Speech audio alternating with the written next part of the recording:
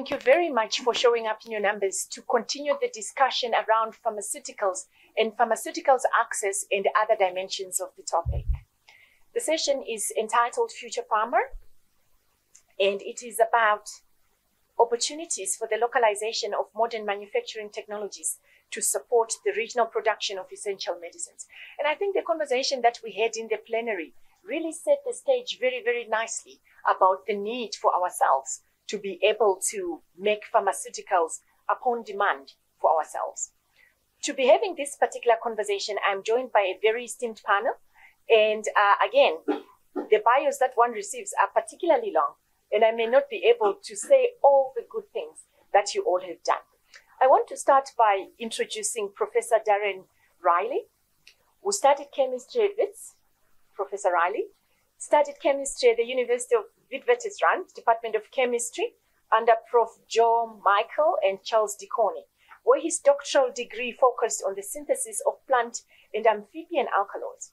Thereafter, he was employed as a postdoctoral research fellow under Professor Hilda Marquis, during which time his research involved the synthesis of macrocyclic ring systems in the form of porphyrins for use as biomarkers, focusing on neglected African diseases. And I think that's where I want to end your esteemed profile, Darren, and you can highlight some more about yourself as you introduce yourself further and talk about your work, which would be the first part. The second person that I will introduce is Dr. Vuyisile Phehane. Vuyisile completed his doctoral degree at the University of Cape Town in the Department of Chemical Pathology and studied the inhibition of malarial purine salvage enzymes, and has developed skills in molecular biology, biochemistry, enzymology, genomics, proteomics, chemical synthesis and analysis, rational drug design, protein purification, protein structure function relationships. He's worked at SA Bioproducts, he's worked in the biocatalysis group at the CSIR at the time, and he rose through the ranks to now be the bioeconomy executive at our Technology Innovation Agency. Thank you very much, Vuyi, for honoring us with your presence. I want to introduce Prof. Watts. And Prof. Watts graduated from the University of Bristol in the United Kingdom in 1995 with the first class BSc Honours degree in chemistry. He continued his studies in Bristol and subsequently worked as a postdoctoral researcher at the University of Hull, where he pioneered organic synthesis in microreactors. And I think that's a very important topic for the conversation of synthesis at scale and synthesis in continuous flow and so on and so forth. In 2002, he was appointed a lecturer at the University of Hull, being fast-tracked to full professor in August 2011 at just the age of 37. And he actually now moved to Nelson Mandela University, where he holds the distinguished position of the Sachi Chair in microfluidic biochemical processing and has a B1 rating from the National Research Foundation, having published 130 highly cited papers. So thank you very much for honoring our invitation. Now, I'm sitting here thinking I'm missing two bios, Jenny. And the first bio is Jenny Lee's bio. I don't know how this happened, but this is where I find myself, which is a bit of a quandary. So Jenny Lee, kindly go ahead and introduce yourself. I'm victimizing my colleague, Jenny. Okay, so this is on. Okay, perfect. So thanks, Rachel, for putting me on the spot, but it's fine. I have a PhD from the University of Witwatersrand, where I did a combined degree in synthetic chemistry and microbiology. I then moved on as to work at the Medical Research Council for a few years, then came to CSIR as part of their their regional development program. And I've moved through the ranks, I suppose, to first lead the research group that focused on bioassays and high-throughput screening, where we did a lot of antimalarial work to identify new pharmacophores that can be developed as antimalarial drugs. And more recently, through our CSIR sign-up strategy, I've now taken over a group called Pharmaceutical Technologies, where we are very focused on supporting the local development of active pharmaceutical ingredients. And I see my colleague in the audience here, Dr. Tebo Takoa, who is co-leading FuturePHARMA, which we will be chatting about in a little bit more detail later today. What you did not say is that it was my strategy, secret weapon. When we were talking about our chemicals cluster strategy, I think Jenny played a pivotal role, and I think contributed significantly to the content for our chemicals ACP cluster. So thank you very much, Jenny. And I will not embarrass you by not introducing, Dr. Skhumbuzo. Skhumbuzo Ngozwana is the CEO of Kiara Health, a partner of the CSIR in many regards. A South African-based, Kiara Health is a South African-based, Africa-focused healthcare company. Skhumbuzo is an international expert on the African pharmaceutical industry and has worked in both the private and global public health organizations. He consulted to the World Health Organization, the United Nations Industrial Development Organization, UNIDO, and the United States Pharmacopoeia Convention. He co-authored the Pharmaceutical Manufacturing Plan for Africa, which is a plan of the African Union. The plan was the output of extensive research and analytical work he conducted on the African pharmaceutical industry. He also co-authored the Ethiopian Pharmaceutical Sector Strategy and Action Plan and the pharmaceutical sector strategies of several other countries. So I don't want to really carry on about your very illustrious CV, but perhaps you can talk to us about any elements that I might have omitted. So to get us to start off, I said already, the conversation with Stavros said we need to make our essential drugs for ourselves on the continent. What does it take for us to be able to do this? I want you to start off the conversation by saying something a little bit about your work that you think contributes to this very noble cause of health security and health self-sufficiency. So a little bit more context and background to myself. As Rachel mentioned, I worked in a drug discovery company called Pharmaceuticals, which was largely focused on coming up with solutions to neglected diseases in Africa. And during this tenure, I ended up being seconded to Professor Steve Lay's group at the University of Cambridge, where I got introduced to the concept of some of the concepts surrounding continuous manufacturing, flow chemistry.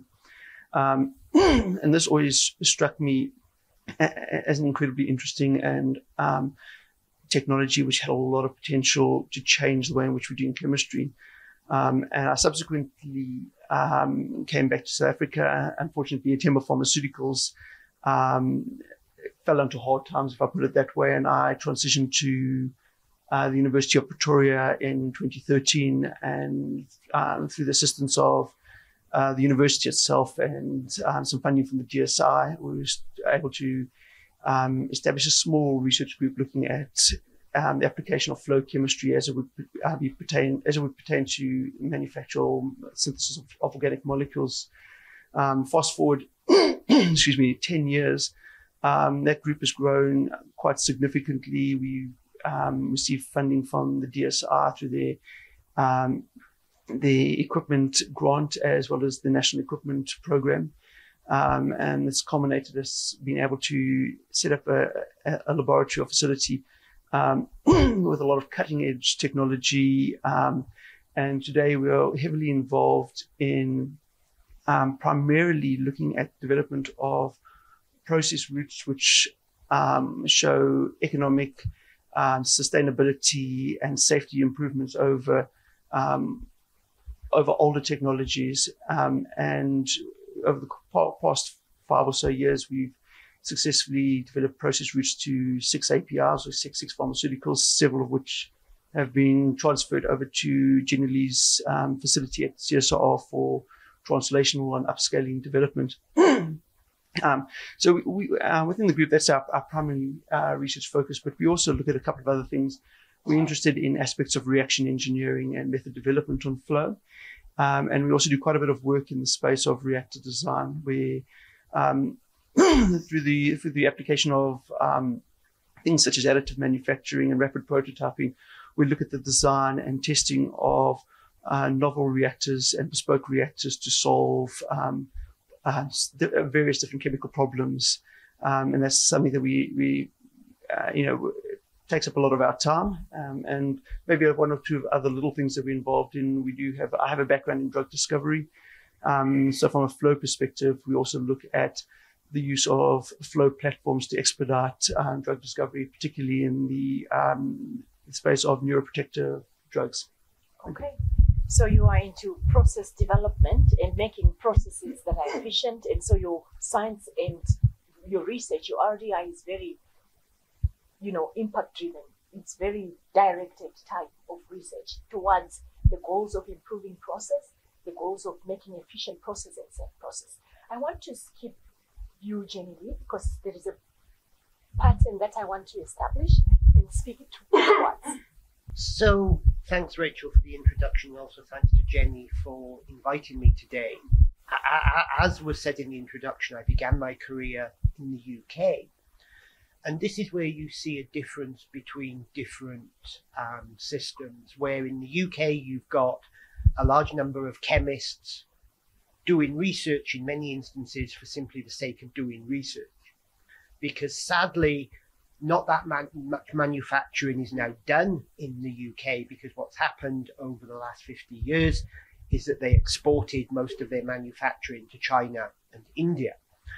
So when I moved to South Africa to take on the Saatchi chair in 2013, the vision was very much to actually do science that would actually make a difference to the economy and to society. And critically, coming from Nelson Mandela University, where the university catchphrase is change the world, it very much fits in with the vision.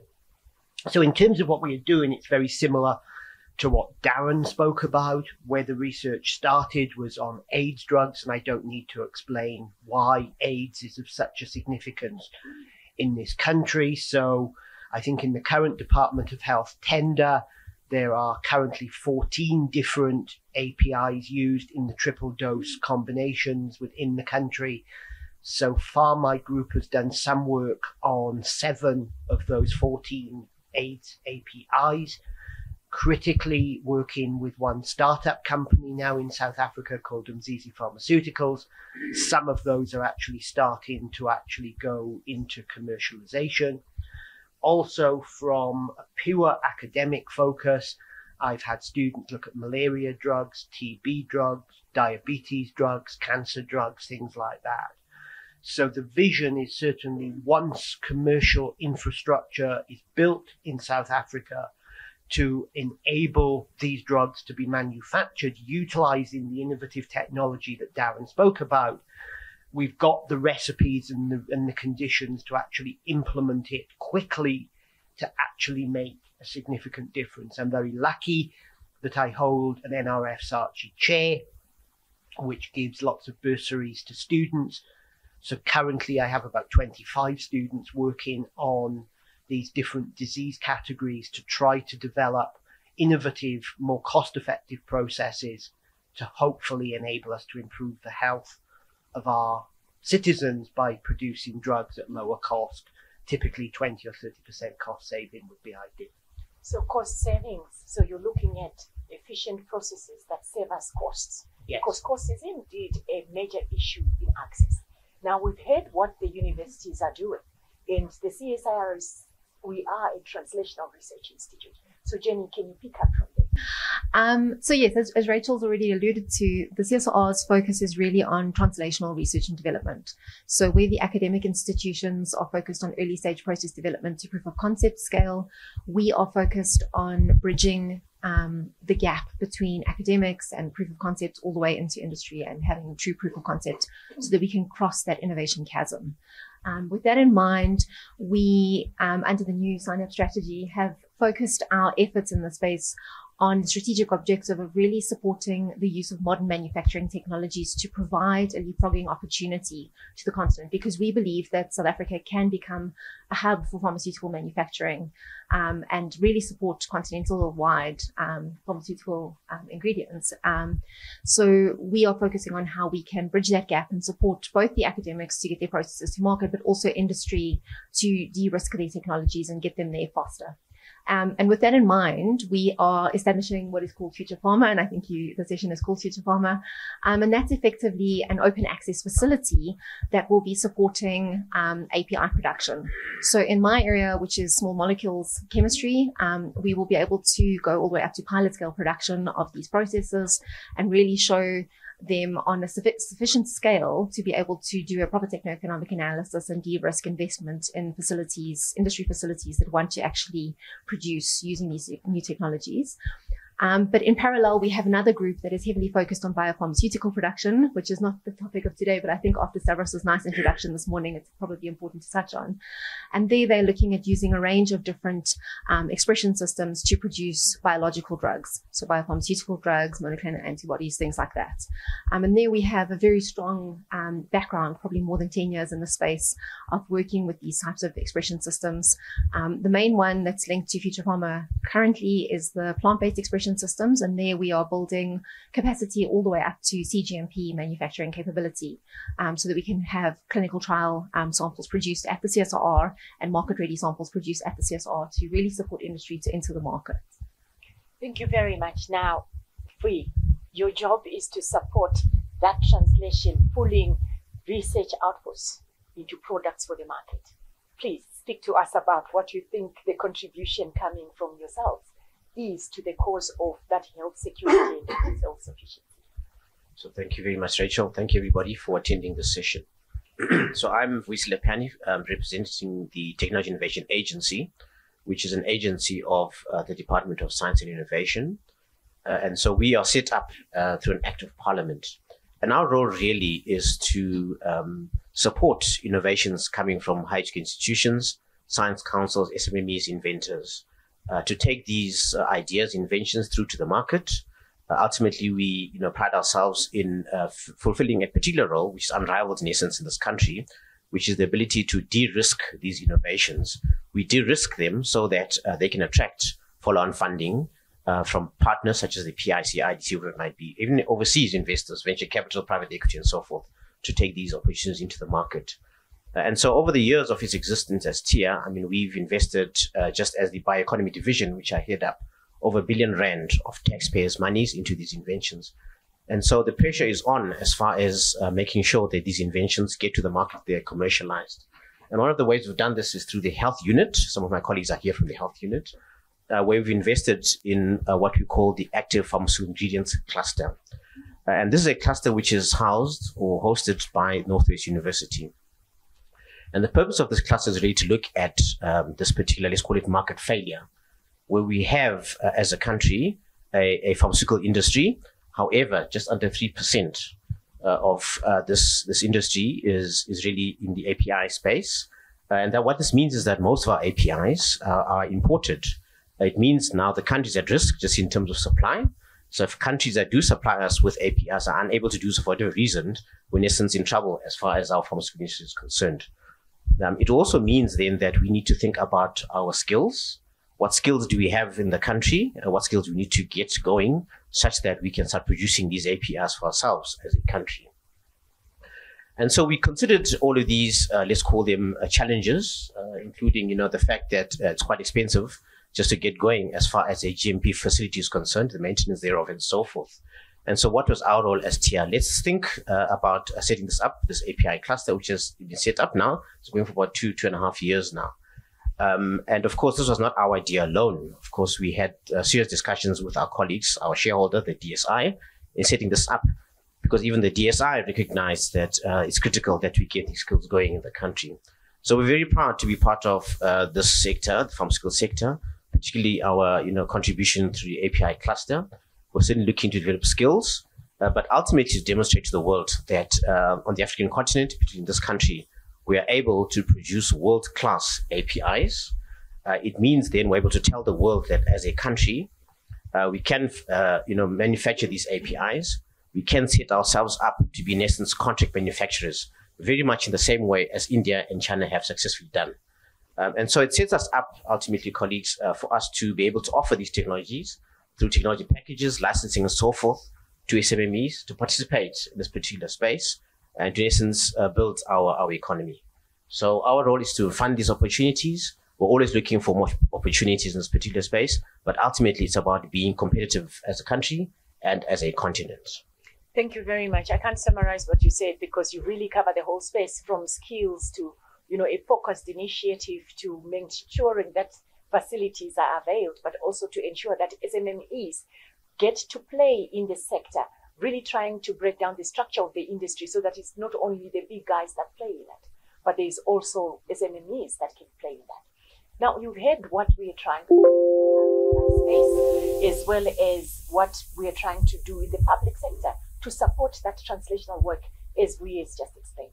So, Skhumbuzo, from a business perspective, what is that contribution? And then I want you to go a little bit over and say, after what you've had, what is missing? Why can't we thrive, really? Or is it a question of time? But please talk to us about our business's contribution. Thank you, and a pleasure to be part of this discussion. Maybe just by way of background, to add a little bit to what you've said, besides everything that you've mentioned and my work over the last 15 or so years on trying to promote local production and local innovation, I also sit on the board of BioVac, the local vaccine manufacturer, and I've seen the journey from early on until where we are today. I'm one of the founders and a board member of FuturePHARMA, the Federation of African Pharmaceutical Manufacturers Association, so very close to the action and acutely aware of the challenges that we face on the continent, but also the capacity, the significant capacity that we have on the continent that can be utilized to meet our needs if the support is there from governments. And then there are a couple of other roles. I mean, I used to be on the CSIR's Biosciences Research Advisory Panel. I sit on the African Academy of Sciences Clinical Trials Advisory Committee. But the common theme around everything that I've done is about building local capacity, building local capability, and ensuring that you're able to take care of ourselves. If you go and look at some of the work that I've done in the strategies for the likes of Nigeria and Ghana and Ethiopia and whatnot, a common theme in those documents is also the fact that we're exposed as a continent. In fact, we went as far in one of the documents with USP to almost predict that the pandemic would come that would put us in exactly the position that we are put in. Having said that, let me talk about Kiara and where I see ourselves playing a role. So I run a company called Kiara. We formed the company in 2016. It's a sub-Saharan focused pharmaceutical and medical device company that I co-founded with colleagues. We all have been working in the South African and African pharma space for the last 25 odd years. From inception, the company was premised on 4 key pillars. 1, innovation. 2, quality. 3, localization. 4, diversification.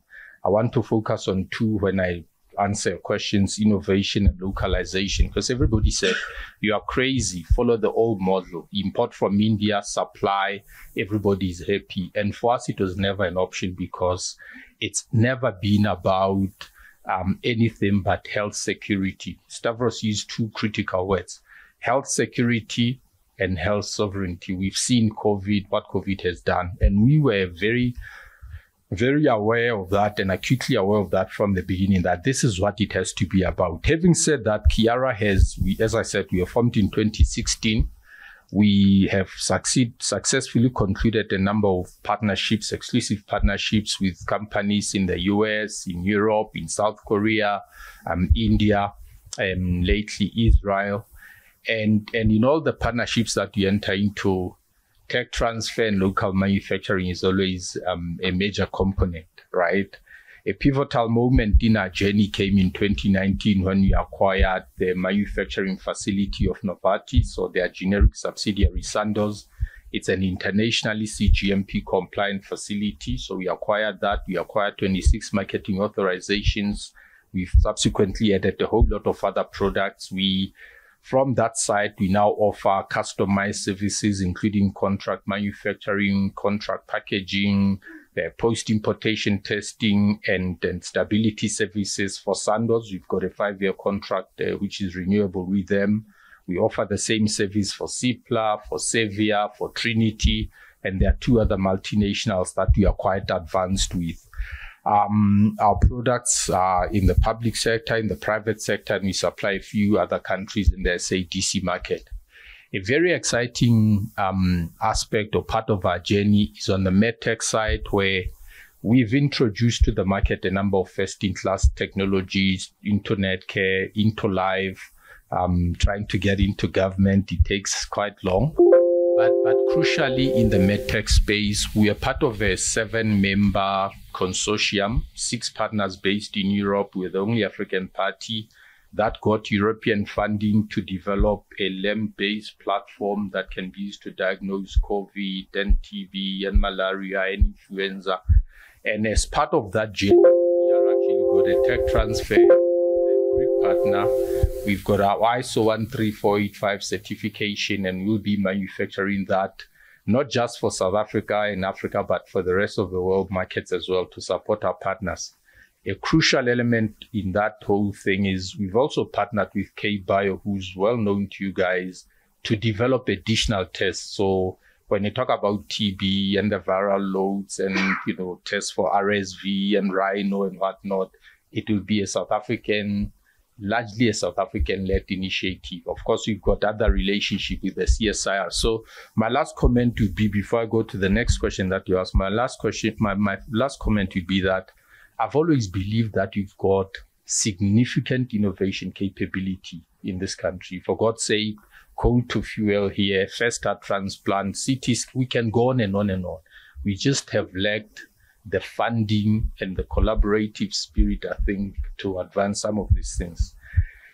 The question around the value chains that you also asked Stavros at the tail end of the conversation, we always beat around the bush when it comes to this thing. I remember a few years ago running with Paul, trying to get him into various, government arms to say, here's a possibility to leapfrog India and do something special. We simply haven't had the leadership to do what needs to be done. Let's be honest. Let's not beat around the bush. It's about leadership. It's about getting real champions to drive this thing. And it's about the faith that it can be done. I tell people all the time, look at the companies from India that dominate the ARV space. Where did they get the original technologies? I worked for Cipla for many years. I know Cipla. The original technologies came from the National Chemical Laboratories. It developed the technologies. It transferred those to the industry at a very nominal cost because there was leadership, there was intention, there was boldness, there was thoughtfulness behind the plans. I don't think our politicians are serious about this thing. And as long as we see health as an expense, as long as we are not willing to champion this thing from the highest offices, we'll forever be begging for other people to help us.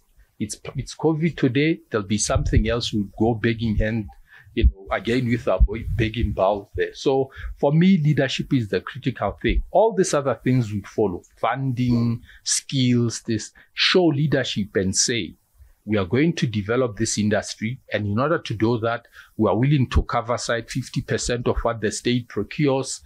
People will invest, people will come, but show leadership and look at Ethiopia now. We worked on that strategy. Sorry to hold this, but it's been a short time. They've already attracted over $1 billion in new investment because the government is deliberate, intentional, and is doing what needs to be done to develop the industry. Thank you very much. Thank you very much for those reflections, and I think they touch on as well something that Stavros highlighted. And the question that I have for you is, I note and I really appreciate the collaborations that you are having with the RDI environment. And I would like you to reflect in a minute, just hold the thought, to reflect on the possibilities of something that is coming out of our NSI that might, in the near term, be on our market, something that is homegrown. But while you are reflecting on that, I would like the rest of the colleagues to speak to us about the trends in the technologies that we are seeing. I think a lot of you spoke about you trying to develop efficient, cost-effective end-to-end technologies. And I would like you to reflect, those that want to. I won't call upon, I want you to volunteer. What are the trends in technologies? And what of those trends do you think is suitable for our environment, given the challenges that we're speaking about? So technology is the one element, but I think leadership and business sense and so on is something that will also matter, and we'll come back to Skhumbuzo on that. So I don't know who's volunteering first. Go ahead, Prof. Riley. Okay, perfect. Thanks. Thanks for the question. I think in terms of technology, I think it comes as no surprise that, in my opinion, in my perspective, the biggest driver currently with regards to chemical manufacturing is this much talked about move towards continuous manufacturing, which has been underpinned by flow and microfluidic technologies. And I think maybe just for the benefit of the audience, I'll take 30 seconds just to highlight what we mean by flow versus some of the older technologies. So for the past 100, 150 years, the chemical industry has been stuck manufacturing in what we call a batch manufacturing environment. So if we wanted to produce a particular pharmaceutical, we would do it in a batch by batch manner. And although this technology has been very well refined over this period of time, by virtue of the fact that you're doing it in a batch by batch manner, it suffers certain intrinsic issues and difficulties. And furthermore, it is a technology that starts to fall apart as we start to try to scale these processes up. So we tend to find ourselves limited. If we want to produce something, we have to make it in a whole series of small batches. In contrast, flow or microfluidics allows one to perform reactions in continual flowing streams on microfluidic based reactors, which have a significantly smaller volume, but can be run in a continuous manner. And it gives one much better control of the reaction conditions. And within reason, I would say it is a much easier technology to scale up. And very quickly, when you start adopting this technology, you start to get to a point where you can outperform some of the older batch-based technologies. That being said, it's not the only solution, and it's not going to solve every chemical synthesis problem. And looking to the future, I don't believe not at the current state of technology, you're not going to get to a point where all of a sudden on one day, everything's going to be made under continuous flow conditions. I think there's still going to be a need for batch. And I think one of the big trends now is the hybridization of batch and flow technologies into single platforms of technology. And maybe one additional thing that I can add that I think is a growing trend, certainly within the field, is now the move towards highly automated systems and highly automated synthesis, both at an R&D level and also at a manufacturing level. I think it's no longer sufficient to run processes which require a significant amount of manual intervention. I think we're moving into we're in the midst of the fourth industrial revolution. And as part of that, I think we had a couple of nice talks on this yesterday. Chemical manufacturing is moving in the same direction. We want to be able to integrate smart devices, integrate things like the Internet of Things, the Internet of Chemical Things. And moving forward, I envisage a smart plant, a smart manufacturing hub where we've integrated aspects of robotics and artificial intelligence, machine learning, not only to expedite the development of processes, but also to expedite them or to facilitate the management of processes, and allow us to monitor processes on the fly and adjust processes on the fly, so to speak. Thank you. Thank you very much. I've hogged this conversation, and I just wondered if colleagues, you can start to think about your questions. I'm going to give you the opportunity to ask before I come back to you, Skhumbuzo, to ask certain things, because what you say, I think we'll need to pull together the conversation, because ultimately you are at the end of this value chain, and it's important that you pull all the inputs together. So on that note, colleagues, start thinking about your questions. And Jenny, can you add? And then ever so briefly, so that we don't end the session without having heard from our audience. So I think Darren's already introduced the concepts or the trends in the space quite nicely. I think from our perspective, as the CSIR, the other trends maybe that we have that you've touched on but haven't elaborated on are really the integration of integrated analytics. And I think from this perspective, it's really important in an African context. And we've seen this in the news a lot recently, where we have low quality drugs entering our markets or counterfeit drugs entering our markets. And I think one of the trends that's coming through is the integration of process analytical technologies, and this ability to be able to use these new technologies to have continual oversight of quality and to make sure that we really have quality medicines for our people at an affordable price. And I think that's really important from our perspective. Thank you very much. So analytics, okay. Paul? One very quick comment, which is Skhumbuzo has been political, so I can be political. And then I shall be fired. During COVID, Donald Trump wanted America to make drugs. Yes, he wanted them to make drugs to improve the health of society, but he also wanted to stop trade with China. What technology did he invest in? He invested in continuous manufacturing. He gave one company called FuturePHARMA, which is a spin out of Massachusetts Institute of Technology, $70 million to manufacture 3 drugs. And a spin out of Virginia Commonwealth University, he actually gave in one go $354 million to start local drug manufacturing. Why flow? Darren is absolutely spot on. Is it the golden bullet that's going to solve every single problem? No, it's not. But is it well established that it can make a huge, significant advancement? Yes, it is, because it links to the previous comment that I made that typically you can make 20% cost savings, which potentially means that 20% extra patients can be treated with exactly the same investment.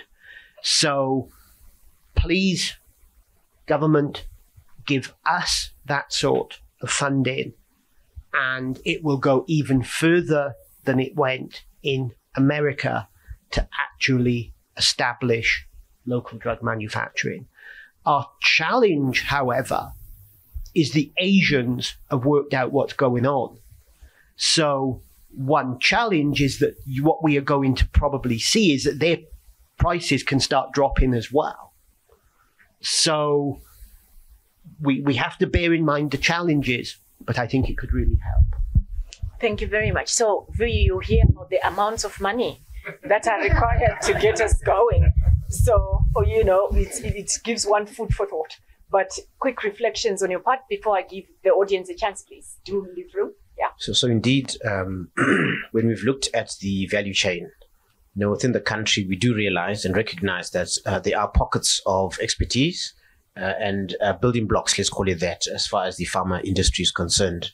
And our role as TIA, of course, would be to understand, these pockets of excellence, to understand where the gaps are, and to fill those particular gaps. And so, one of the things that we've picked up is that you can never have enough of participants and players in the market. So it gives us a great joy when we see colleagues such as the CSIR, we see expertise coming up at the universities, people getting into this particular space, and actually, adopting modern technologies. We're quite often criticized, as a country, as a continent, to say that we are often, takers or adopters of late technologies when the rest of the world has done these kinds of things. So it gives me great pleasure, to hear programs such as next generation technologies at the CSIR, for argument's sake, and NMU, for example, in flow chemistry and so forth, because these are in essence the technologies that we should be investing in as a country. It means then that I need to be very nice to my shareholder, the TSI, just in terms of getting them on board in terms of the large investments that need to be done in these institutions. Particularly, I think I mentioned the setup of pilot facilities. We need more of these pilot facilities. They're expensive. They might be must be at a certain standard, GMP standards. But what that means, as I said earlier on, is that it shows the world that we can do these kinds of things, and we are in essence a hub for this type of technology. So certainly, my support. You have that. Thank you very much. I was thinking, what about consolidation, so that you do a few things and do a few things well? But that's a discussion for another time. Absolutely. So, colleagues, do you have any questions before I ask Skhumbuzo to pull together the end of the value chain conversation, given what you see us trying to do in the RDI space? Thank you. I'll stand so you can see me. My name is Rose Hayeshi. I'm the director of the Preclinical Drug Development Platform at Northwest University. So this morning we heard about health security and we've talked about local innovation, homegrown technologies, and I'd like to focus on the drug development value chain. And we sit there between discovery and the clinical. And I'd like your opinion, and I think Prof. Riley spoke about that they do some drug discovery. So I'd like to hear your opinion on where are we going, or will we get to a point in terms of the R&D where we develop our own molecules that can be taken from the bench to the bedside? And then this would then require the strengthening of the preclinical ecosystem, because where we sit, we feel that we need to strengthen the preclinical ecosystem. However, we need the drug discovery researchers, or we need more in terms of the pipeline of molecules coming from the drug discovery space through us, and then we pass it on to the clinical space. So I'd like to hear your opinion on whether we are at a stage where we can actually start from the beginning and take a molecule all the way through. Thank you. Thank you very much. And I think we've got very few minutes left. One more question? I don't see any other questions. So can you respond, please, kindly? So I think before I let the academic partners jump in here, I think there's one point that you need to consider in the local ecosystem, and they're probably not represented here today, but it's the excellent work that's being done at H3D under the leadership of Prof. Bali. And I think they are really a beacon of hope in terms of how we can do drug discovery in this country, and how through very strong partnerships with international players and a very focused itinerary in terms of what they're dealing with. So they're not trying to do everything, but they're trying to do a few things very, very well. And I think they've really made excellent partnerships in terms of drug discovery with international players in the space, but also in terms of leveraging and transferring skills into the continent. So I think, from my perspective, I think there's definitely a lot we are doing in the drug discovery space. And yes, we do need to be able to bring our own molecules through the pipeline and all the way to the market.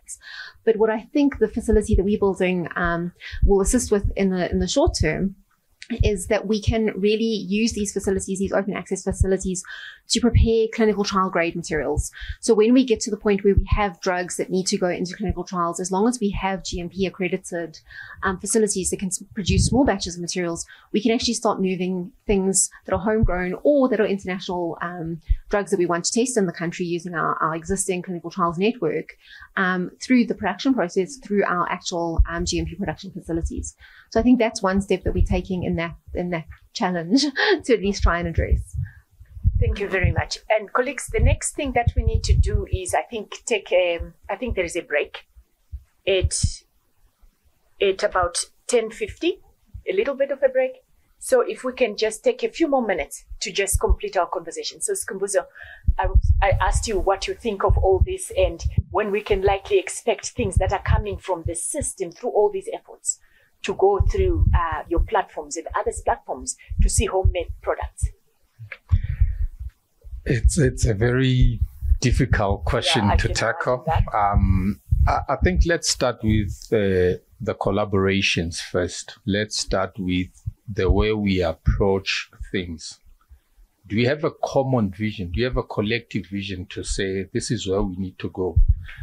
I think back to a few years, I was involved in the evaluation of the CSIR's TB nano drug platform.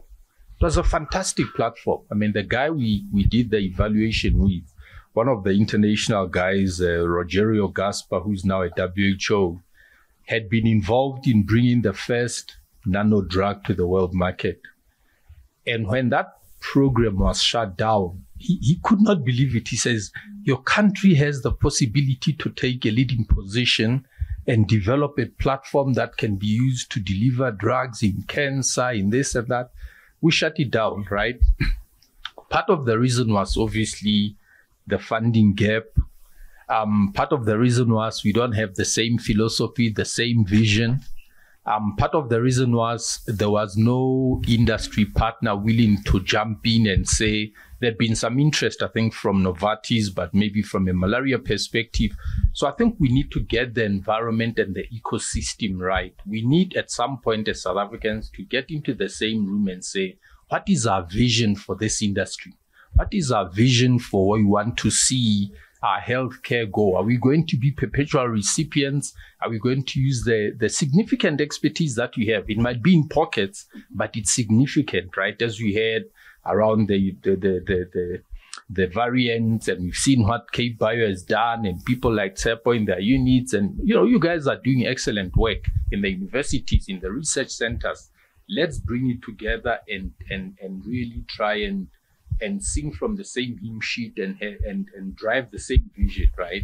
I think that is crucial. The second important point now, coming from an industry perspective, we're a small player. We are not an Aspen. If we had more resources, whatever, we'd be doing a lot more because we know what is possible. That's what makes it so crucially important for us to get their support from a procurement perspective, because at least if you know, I'm guaranteed sufficient cash flows, I'll generate the revenues, is that you're able to take a punt and say 10 or 15% of my profits I'm going to, if you believe in innovation like we do. And we've got sufficient examples from around the world. South Korea, for example, one of our partners, who ended up developing a completely new molecule. It cost them $50 million from the lab to the clinic. So the story about $1 billion, that, it scares us before we even start. We need to craft our own reality within our own limitations, collaborate, and see how we can take this thing forward. And I can guarantee you, industry will be willing to come to the party. But it also means that when you guys do these things, you don't have to look towards Novartis first, whatever. Involve the local players. See what you can do with them. And lastly, I think that political support. Without that, you cannot go anywhere. We really cannot go anywhere. Maybe to Rose's comment, just the last point. National Institutes of Pharmaceutical Research and Development in Nigeria developed Nuprisa, it was a new drug in the treatment of sickle cell disease. It was developed in Nigeria. It was for less than $10 million. They took that drug. Hemisphere Corporation in the US bought the rights. It's not as expensive as we think. We need to have the faith that it can be done. We need to have the confidence to start. I think I'll post it. Thank you very much. I don't know if there's any last minute comments, colleagues, or has it all been said? Vuyi? So thanks very much, Skhumbuzo. I mean, I must agree with what you're saying. I think for us as well, when we look at, the active pharmaceutical ingredients cluster, one of the milestones we said was think about partnerships. So I cannot overemphasize the need for partnerships, both locally and international. So in that particular case, for example, the cluster has managed to get the interest of people such as the Gates Foundation, Medicines for All, Medicines Patent Pool, World Health Organization, the Clinton Health Access Initiative, and so forth. And this has really assisted the cluster to be able to attract this international attention. It means then we can now start looking at ways to approach funders that will, in essence, fund the next steps of this. Now, just to also address Rose, Rose, I think what you're saying is very important. I really appreciate you bringing these kinds of questions to us as well, because what it means is that, as a country, as a continent, we should be thinking about the entire value chain and how we capture that value chain in the positive sense. And to make good of it. And I think, one cannot, sort of overlook the contribution made by indigenous knowledge systems. Some of those chemicals coming from plants are really things we need to be looking at to use the facilities we have in the country to take these drugs forward into the market such that we can have the examples, shared by Skhumbuzo around the Nigerian success story. So thank you very much for that. Thank you very much, colleagues. And any last minute things from you? I think it's all been said. So colleagues, help me to congratulate and thank our panelists for an interesting discussion. And let's remember collaboration, and let's also remember some consolidation in terms of putting our money in such a manner that we build critical capability and not be too fragmented. So for me, it's about collaboration, and it's about building critical mass so that we can actually achieve something. Not giving everybody their own little piece, but saying, can we have one vision? I think I heard the word of the common vision from you, Skhumbuzo. So on that note, please allow me to thank our colleagues.